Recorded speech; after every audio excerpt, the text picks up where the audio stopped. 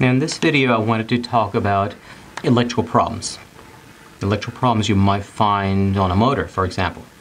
It doesn't matter if you're working on a motor or any kind of electrical equipment, you're still going to have one of three problems: open, short, and ground. Now in a previous video I explained to you what a short was. I basically said that is when you shorten the path. You just don't have as long a path, and because of that the amperage goes up.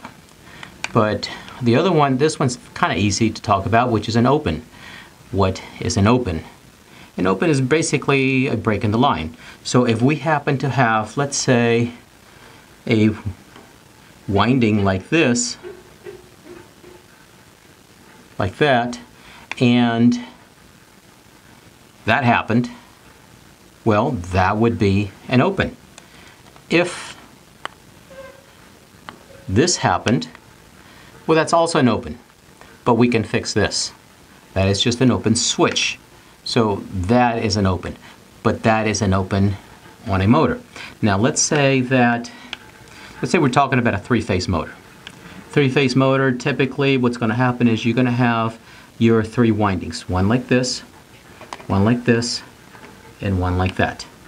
And let's say from here to here, we're supposed to have, let's say, 2 ohms. Here to here, we're supposed to have 2 ohms also. And this one here, and this one here, we also have 2 ohms like this, okay? So regardless how you look at it, between these two, you're going to have 2 ohms. These two, you're going to have 2 ohms. These two, you're going to have 2 ohms also. If this was to break open like this, then what would happen?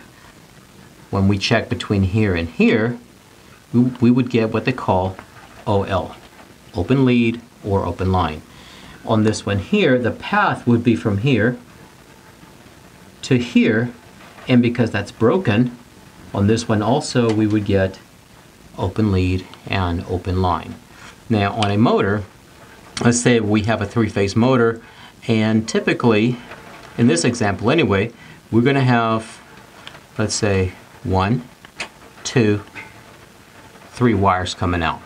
And in this example, we're going to have this one labeled T1, T2, and T3. So what we're doing here is we're checking across these, and we want to make sure that we get the same 2, 2, and 2 across all of these right here. So this would be 2 ohms, this would be 2 ohms, and between here and here, we would also have 2 ohms on that. Now one thing I wanted to make sure I explained was that between any of these lines and the casing, what should you get? Between any of these lines and the casing, you should get OL. You should always get OL. But this is an example of what an open is. So we can have an open that is like this with a switch. We can have an open, which is the break in the lines. This is how we would be able to find it. So we would take our ohm meter and check across here and make sure that the one that has the OL, we know that that is the one that is open. And to be honest with you, there's really not much we can do about that except to replace the motor.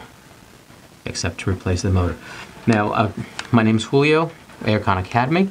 I hope this helped, and make sure that you follow me on Facebook, subscribe to my channel on YouTube, and if you have any suggestions, any questions about electrical motors, problems, air conditioning, and all that, please go ahead and send me a message. I'll see what I can do about getting the video online for you.